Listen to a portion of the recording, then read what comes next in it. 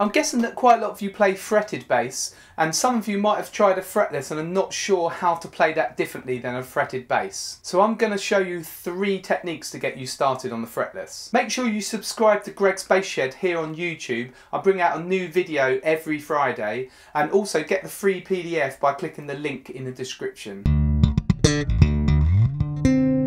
First of all, I'll give you a few basics for those who are just started on the fretless. Obviously we haven't got any frets on a fretless bass, but some of them are lined like this bass, and if they are lined then you play over the lines, so you play on top of the lines. And you have to play with as good a left hand technique as possible so you're accurate with the pitch. If your fretless isn't lined then you can use the dots here to give you a rough idea, but ultimately you've got to use your ear, and lots of practice on the fretless will get you used to this. I haven't done this myself, but some excellent fretless players suggest practicing in the dark, so this will really help develop your ear, so you can try that out. Before I show you these 3 vital techniques, I just want to put it out there that for the majority of the time you'll be playing the fretless the same way as you play a fretted bass, but it just gives you a different sound just by the fact that it hasn't got frets. So.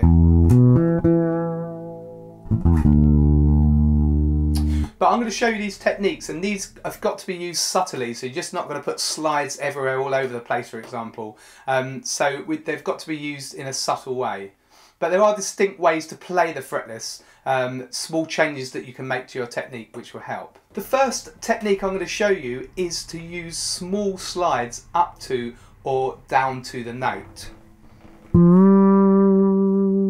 So you can use, say, a couple of frets below, or so it's quite a nice effect. Don't do massive, well you can sometimes do a big slide, but don't do a really big slide, it just is a bit over the top. You'll hear fretless players doing these slides all the time, and a great example that you might all know is from New York Minute by Don Henley. The Eagles covered this song as well, but the original was played by Pino. So we have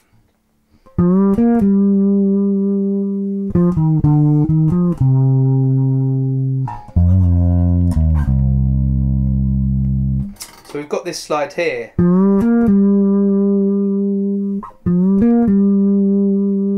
So you can try that on your bass. By the way, I've written out some of these bass lines on a PDF which you can get below in the description. Now this leads nicely onto the second technique, which is vibrato, and sometimes called the moire sound. So we have that on the 3rd note actually of this intro. So if I just played that straight and with vibrato, and you get vibrato by rocking your hand gently left and right. So don't have to do it that much, but just a subtle rocking of your fingers. You're kind of moving it from left to right. Now I find that when I'm playing lyrical fretless lines that I use the pads of my fingers more, these bit, rather than the tips, because I feel I get a full of sound and I've got more control with the vibrato. So you can see my fingers quite flat there. If we play this vibrato on the lower strings, we get that classic growl that people associate with the fretless. So we have a bit of a natural growl if we just hold the note down anyway. You can hear that, but if we can emphasise that a bit with our vibrato. And I find again that with the right hand I play a bit more with the pads of the fingers to get that sound. You just get, again, you get a fuller sound, a richer sound. And the way you kind of definitely do a rest stroke, it adds to the effect rather than. So it's really a combination of both, using the light vibrato in the left hand and using the pads of the fingers in the right hand.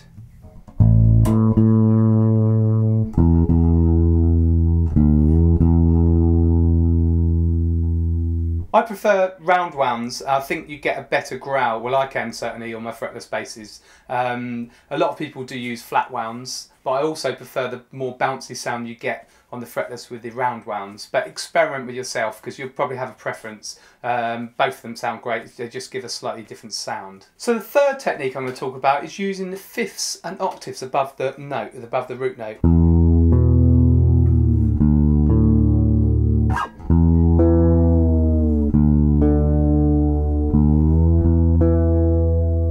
And these sound great when you combine them with slides. They give a kind of chorus effect between the two notes and make a much fuller bass line.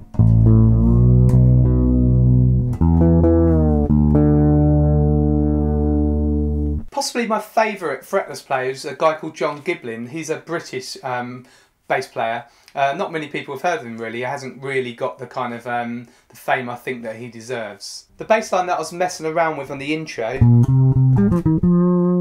that's from the intro of a song called Lookin On. That's from a John Martyn album called Grace and Danger, and John Martyn plays on that. If you don't know Grace and Danger, it's such a fantastic album. The fretless bass features throughout the album, and the way it's mixed you can really hear the bass properly. It's almost like a bass concerto, the album. You can hear every little nuance and every note, and it's just a brilliant album.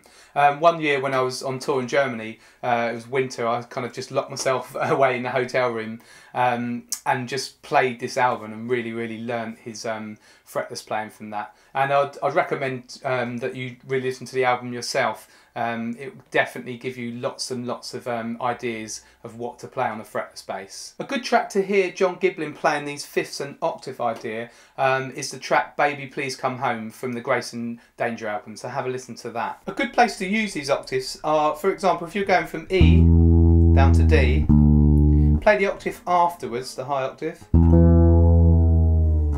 slide down, so like that, or you could do it with a fifth. It gives a really full sound, or you can do it the other way.